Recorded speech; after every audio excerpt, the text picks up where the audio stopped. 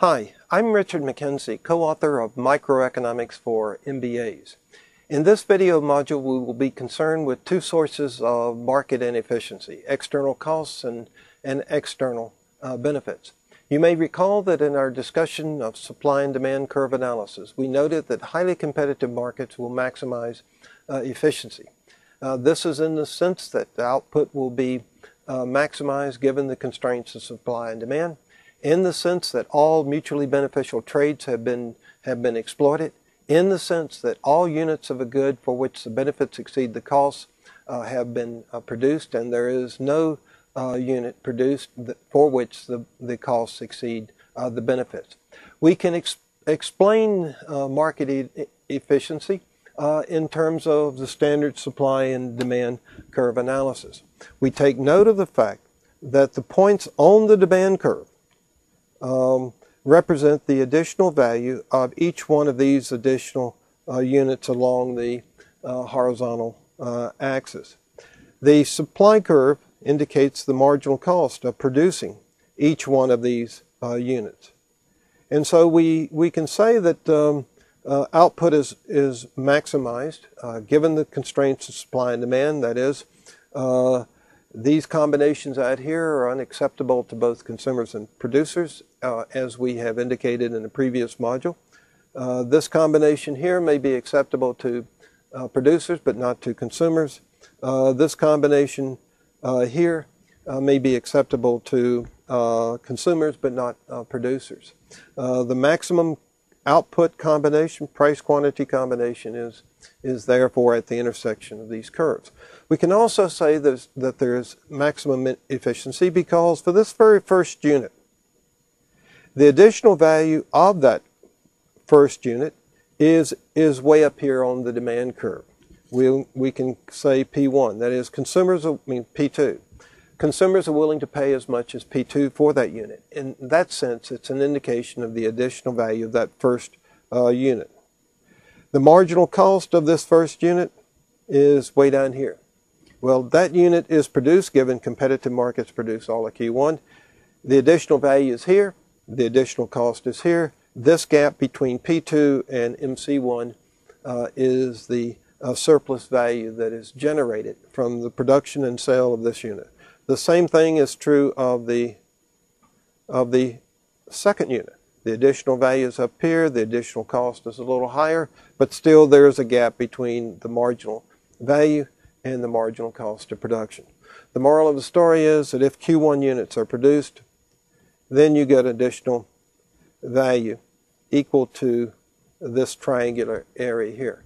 Everything and that triangle is as much additional welfare as you can get from trading.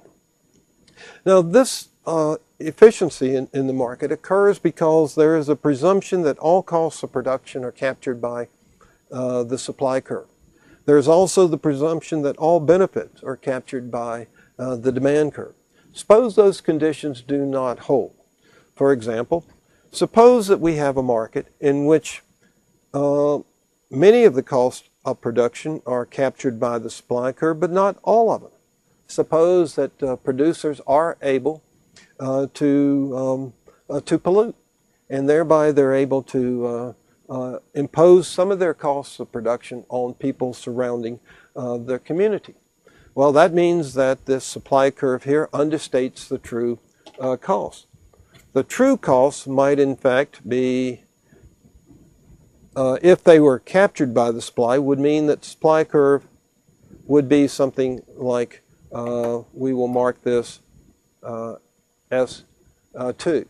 That is to say, we have costs that are incurred by the producers for quantity Q2 equal to this area here, but then we have some pollution costs that is equal to this vertical distance here. This cost, which is defined in economics as external costs, are not captured by the supply curve.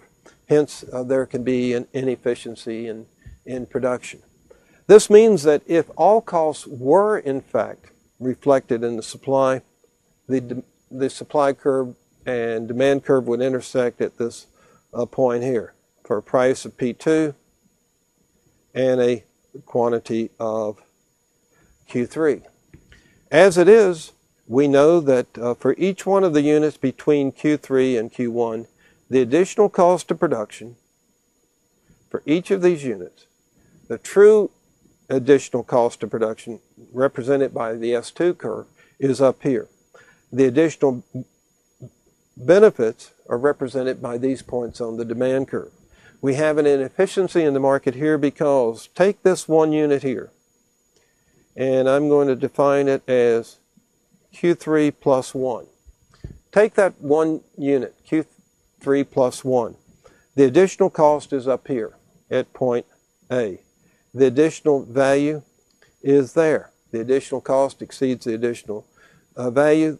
There is an inefficiency, a waste of resources there. The same is true for this unit, this unit, this unit, all the way up to Q1. In short, there is an inefficiency in the market equal to this area here. Sure, consumers get this value, but you have to subtract out that to get the true value in the market. One way of dealing with external cost is to simply impose a tax on the production of the good.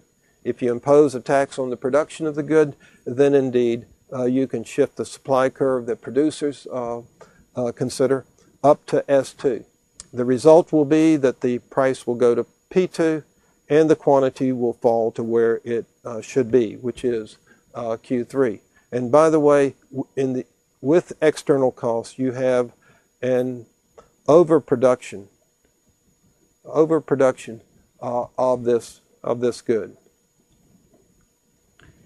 And it can be corrected by taxes. It can also be corrected by regulations that require the producers to curb their pollution, which means their costs of production, their realized cost of production go up.